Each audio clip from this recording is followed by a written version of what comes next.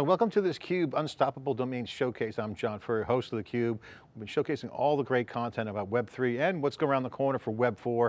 Of course, Unstoppable Domains is one of the big growth stories in the business. Brad Cam, the co-founder, is here with me of Unstoppable Domains. Brad, great to see you. Thanks for coming on this showcase. Thanks so much for having me. So you have a lot of history in the Web3, they're calling it that, but it's basically crypto and blockchain. You know, the white paper came out, and then how it developed was organically. We saw how that happened. Now you're the co-founder of Unstoppable Domains. You're seeing the mainstream, I would say mainstream, you're seeing Super Bowl commercials, okay? You're seeing it everywhere. So it is here. Stadiums are named after cryptos, companies. It's here. Hey, it's no longer a fringe. It is reality. You guys are in the middle of it. What's going on with the trend, and where does Unstoppable fit in? Where do you guys tie in here? I mean, I think that what's been happening in general, this whole revolution around cryptocurrencies and then NFTs and what Unstoppable Domains is doing, it's all around creating this idea that people can own something that's digital. And this hasn't really been possible before Bitcoin. Bitcoin was the first case. You could own money. You don't need a bank. No one else, you can completely control it. No one else can turn you off. Then there was this next phase of the revolution, which is assets beyond just currencies. So NFTs, digital art. What we're working on is like a decentralized identity, like a username for Web3, and each individual domain name is an NFT. But yeah, it's been a crazy ride over the past 10 years. It's fun because on SiliconANGLE.com, which we founded, we were covering early days of crypto. In fact, our first website, the developer wanted to be paid in crypto. It's interesting. Price of Bitcoin, I won't say that, how low it was. But then you saw the the ICO wave, the tokens started coming in. You started seeing much more engineering focus, a lot of white papers coming out, a lot of cool ideas. And then now you got this mainstream of it. So I got to ask you, what are the coolest things you guys are working on? Because Unstoppable has a solution that solves a problem today and that people are facing. At the same time, it is part of this new architecture. What problem do you guys solve right now that's in market that you're seeing the most traction on?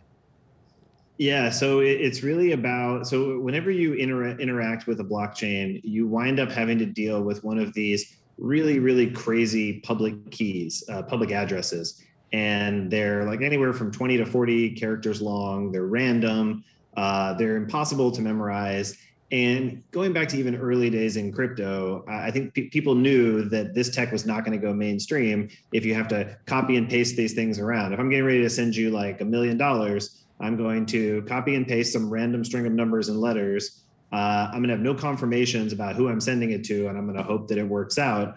It's just not practical. People have kind of always known there was going to be a solution, and one of the more popular ideas was doing kind of like what DNS did, which is instead of having to deal with these crazy IP addresses, this long random string of numbers to find a website, you have a name, like a keyword, something that's easy to remember. Like a hotels.com or something like that. And so what NFT domains are is basically the same thing, but for blockchain addresses. And yeah, it's just better and easier. There's this joke that everybody, if you want to send me money, you're going to send me a test transaction of, like $1 first, just to make sure that I get it. Call me up and make sure that I get it before you go and send the big amount. Just not the way moving, billions of dollars of value is going to work in the future. Yeah, and I think one of the things you just pointed out, make it easier. One of these, when you have these new waves, these shifts, we saw it with the web pages. More and more web pages were coming on, more online users. They call it online populations growing. Here, the same thing's happening, and the focus is on ease of use, making things simpler to understand, and reducing the step it takes to do things. Right? This is kind of what is going on. And with the developer community, and what Ethereum has done really well is brought in the developers. So that's the convergence of all the action. And so so that's where you're at right now. How do you go forward from here? Obviously there's business development deals to do. You guys are partnering a lot. What's the strategy? What are some of the things that you can share about some of your business activity that points to how mainstream it is and where it's going?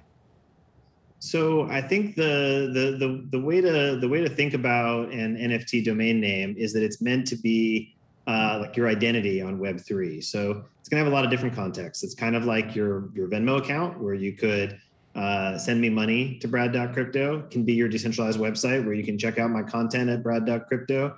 It can also be my like login, kind of like a decentralized Facebook OAuth, where I can log into dApps and share information about myself and bring my data along with me. So it's got all of these all these different things that it can do.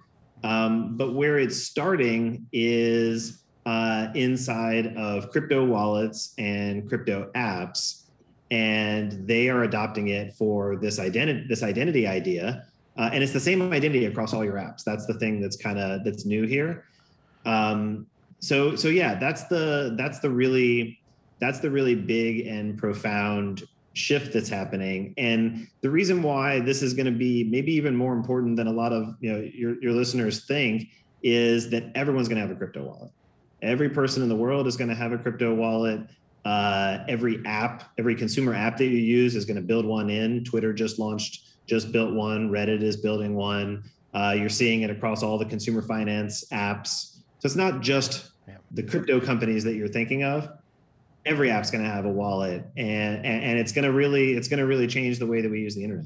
I think there's a couple of things you pointed out I want to get your reaction to and thoughts more on this concept of dApps, or decentralized applications, DApps, or depending on what you call it. This is applications, and that take advantage of the architecture. And then this idea of users owning their own data. And this absolutely reverses the script today. Today you see Facebook, you see LinkedIn, all these silos. They own the data, you are the product. Here, the users are in control, they have their data, but the apps are being built for it, for the paradigm shift here, right? That's what's happening, is that right? Totally. And so it all starts, I mean, dApp is just this crazy term. It feels like it's this like really foreign, weird thing. All it means is that you sign in with your wallet instead of signing in with a username and password where the data is stored inside of that app, like inside of Facebook. So that's the only real like core underneath difference to keep in mind, signing in with the wallet. But that is like a complete sea change in the way the internet works, because I have this key, this private key, it's on my phone or my device or whatever, and I'm the only one that has it. So if somebody wanted to hack me, they need to go get access to my device. 2 years ago when Twitter got hacked, Barack Obama and Elon Musk were tweeting the same stuff. That's because Twitter had all the data. And so you needed to hack Twitter instead of each individual person. It's a completely different security model. It's way better for users to have that. But if you're thinking from the user perspective, what's going to happen is that instead of Facebook storing all of my data and then me being trapped inside of Facebook, I'm going to store it and I'm going to move around on the internet, logging in with my Web3 username, my NFT domain name, and I'm going to have all my data with me, and then I could use 100 different Facebooks all in one day. And it would be effortless for me to go and move from one to the other. So the monopoly situation that we exist in as a society is because of the way data storage works. So that's a huge point. So let's double down on that for one more second. This is a huge point. I want to get your thoughts. I think people don't understand that in the mainstream. Having that horizontal traversal or ability to move around with your identity, in this case, your unstoppable domain, and your data, allows the user to take it from place to place. It's like going to other apps that could be like Facebook, where the user's in charge and they're either deciding whether to share their data or not, or they certainly can accumulate their data. And this allows for more of a horizontal scalability for the user, not for a company. Yeah, and what's going to happen is users are building up their reputation. They're building up their identity in Web3. So you have your username and you have your profile and you have certain badges of activities that you've done, and you're building up this reputation. And now apps are looking at that and they're starting to create social networks and other things to provide me services, because it started with the user. And so the user is starting to collect all this valuable data, and then apps are saying, well, hey, let me give you a special experience based on that. But the real thing, and this is like the core, this is just like a core capitalist idea in general. If you have more competition, you get a better experience for users.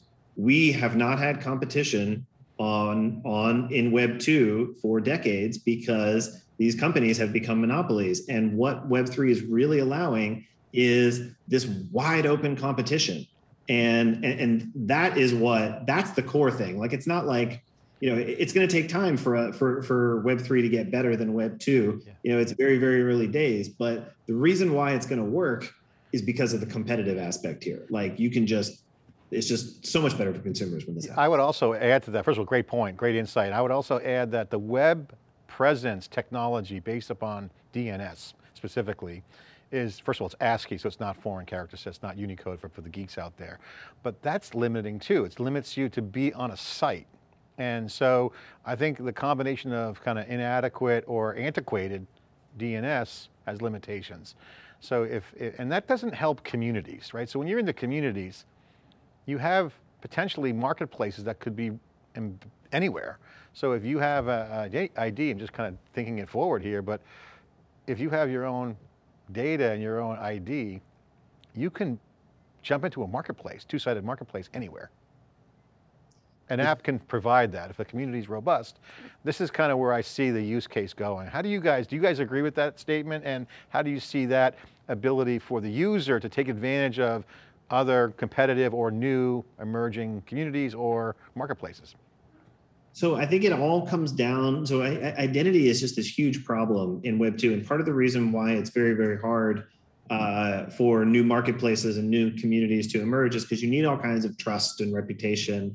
And it's very hard to get real information about the users that you're interacting with. If you're in the Web3 paradigm, then what happens is you can go and check certain things on the blockchain to see if they're true, and you can know that they're true 100%. You can know that I have used Uniswap in the past 30 days and OpenSea in the past 30 days. You can know for sure that this wallet is mine. The same owner of this wallet also owns this other wallet, owns this certain asset. So all of having the ability to know certain things about a stranger is really what's going to change behavior. And one of the things that we're really excited about is being able to prove information about yourself without sharing it. Yeah. So I can tell you, hey, I'm a unique person. I'm an American. I'm not an American, but I don't have to tell you who I am. And you can still know that it's true. And that concept is going to be what enables what you're talking about. I'm going to be able to show up in some new community that was created 2 hours ago, and we can all trust each other that a certain set of facts are true. Yeah. And that's possible because of exchange value with smart contracts and other no middlemen involved activities, which is the promise of the new decentralized web. All right, so let me ask you a question on that because I think this is key. The anonymous point is huge. If you look at any kind of abstraction layers or any evolution in technology over the years, it's always been about cleaning up the mess or extending capabilities of something that was inadequate. We mentioned DNS, now you got this. There's a lot of problems with Web 2, 2.0, social, bots. You mentioned bots. Bots are anonymous and they don't have a lot of time in market. So it's easy to start bots, and everyone who does either scraping bots, everyone knows this. What you just pointed out was an anonymous environment that was user choice, but has all the data that could be verified. So it's almost like a blue check mark on Twitter without your name. Kind of.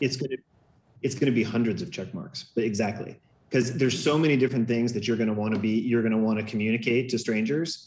But that's exactly the right mental model. It's going to be these check marks for all kinds of different contexts. And that's what's going to enable people to trust that you're talking to a real person, or you're talking to the type of person you thought you were talking to, et cetera. But yeah, I think that the issues that we have with bots today are because Web 2 has failed at solving identity.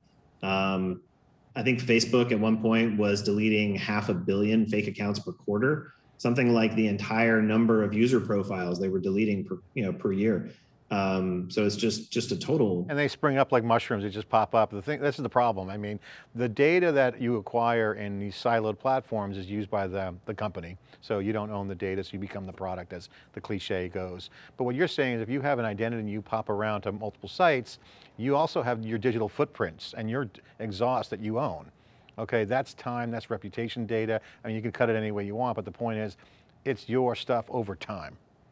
That's yours, and that's immutable. It's on the blockchain. You can store it and make that permanent and add to it.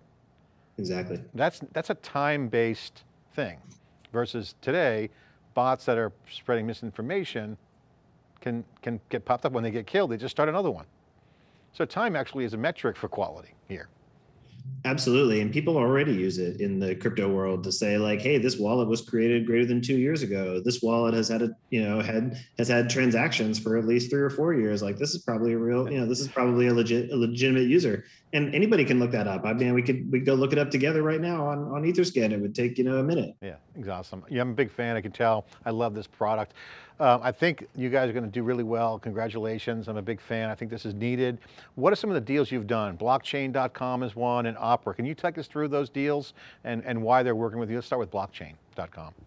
Yeah, so the whole thing here is that this identity standard for Web3, apps need to choose to support it. So we spent several years as a company working to get as many crypto wallets and browsers and crypto exchanges to support this identity standard. Some of the largest and probably most popular companies to have done this are blockchain.com, for example. Blockchain.com, one of the largest crypto wallets in the world, and you can use your domain names instead of crypto addresses. And this is super cool because blockchain.com in particular focuses on onboarding new users. So they're very focused on how we're going to get the next 4 billion internet users to use this tech. And they said, usernames are going to be essential. Like, how can we onboard this next several billion people if we have to explain to them about all these crazy addresses? And it's not just one. Like, we want to give you 10 40-character addresses for all these different contexts. Like, it's just no way people are going to be able to do that without having a username. So that's why we're really excited about what blockchain.com is doing. They want to train users that this is the way you should use the tech. Yeah, and certainly no one wants to remember. I remember writing down all my, I was never a big wallet fan because of all the hacks. I used to write it down and store it in my safe. But if the house burns down or I kick the can, who's going to find it, right? So again, these are all important things. Your key, storing it, securing it, super important. Talk about Opera. That's an interesting partnership because it's got a browser. People know what it is. What are they doing different? I can almost imagine they're innovating around the identity and what people's experiences with what they touch. Yeah, so this is one of those things that's a little bit easier, and I strongly encourage everybody to go and try dApps after this, because this is going to be one of those concepts that'll be a little easier if you try it than if you hear about it. But the concept of a wallet and a browser are kind of merging. So it makes sense to have a wallet inside of your browser because when you go to a website, the website's going to want you to sign in with your wallet. So having that be in one app is quite convenient for users. And so Opera was one of the trailblazers, a traditional browser that added a crypto wallet so that you can store money in there, and then also added support for domain names for payments and for websites. So you can type in brad.crypto and you can send me money, or you can type in brad.crypto into the browser and you can check out my website. I've got a little NFT gallery. You can see my collection up there right now. So that's the idea, is that browsers have this kind of superpower in Web3. And what I think is going to happen, Opera and Brave have been kind of the trailblazers here. What I think is going to happen is that these traditional browsers are going to wake up and they're going to see that integrating a wallet is critical for them to be able to provide services to consumers. I mean, it is an app. I mean, why not make it a D app as well? Because why wouldn't I want to just send you crypto like Venmo you mentioned earlier, which people can understand that concept. Venmo me my cash, same concept here, but built into the browser, which is not a browser anymore. It's a reader, a D app reader, basically with a wallet. All right, so what does this mean for you guys and the marketplace? You got Opera pushing the envelope on browsing, changing the experience, enabling the applications to be discovered and navigated and consumed. You got blockchain.com with the wallets and being embedded there, good distribution. who are you looking for partners? How do people partner? Let's just say theCUBE wants to do NFTs and we want to have a login for our communities, which are all open. How do we partner with you? Or do we have to wait, or is there I mean, take us through the partnership strategy. How do people engage with Unstoppable Domains? Yeah, so I mean, I think that if you're, if you're a wallet or a crypto exchange, it's super easy. We would love to have you support being able to send money using domains. We also have all sorts of different kind of marketing activities we can do together. We can give out free stuff to your communities. We have a bunch of education that we do. We're really trying to be this onboarding point to Web3. So there's, I think, a lot of cool stuff we can do together on the commercial side and on the marketing side. And then the other category that we didn't talk about was dApps. And we now have this login with Unstoppable Domains, which you kind of alluded to there. And so you can log in with your domain name, and then you can give the app permission to get certain information about you, or proof of information about you, not the actual information if you don't want to share it, because it's your choice and you're in control. And so that would be another thing. Like if you all launch a dApp, we should absolutely have login with Unstoppable in there. Yeah, there's so much headroom here. You got a short-term solution with the exchange, get that distribution. I get that. That's early days of the foundation. Push the distribution, get you guys everywhere. But the real success comes in for the login. I mean, the sign-in, single sign-in concept. I think that's going to be powerful. Great stuff. Okay, future, tell us something we don't know about Unstoppable Domains that people might be interested in. I think the thing that you're going to hear about a lot from us in the future is going to be around this idea of identity, of being able to prove that you're a human and be able to tell apps that. And apps are going to give you all kinds of special access and rewards and all kinds of other things because you gave them that information. So that's the hint I'm going to drop. You know, it's interesting, Brad, you bring trust, you bring quality verified data, choose intelligent software and machine learning, AI, and access to distributed communities and distributed applications. Interesting to see what the software does with that, because it traditionally didn't have that before. I mean, just mind-blowing. I mean, pretty crazy. Mm-hmm. Great stuff. Brad, thanks for coming on. Thanks for sharing the insight. Co-founder of Unstoppable Domains, Brad Camp, thanks for stopping by theCUBE's showcase with Unstoppable Domains. Thanks for having me.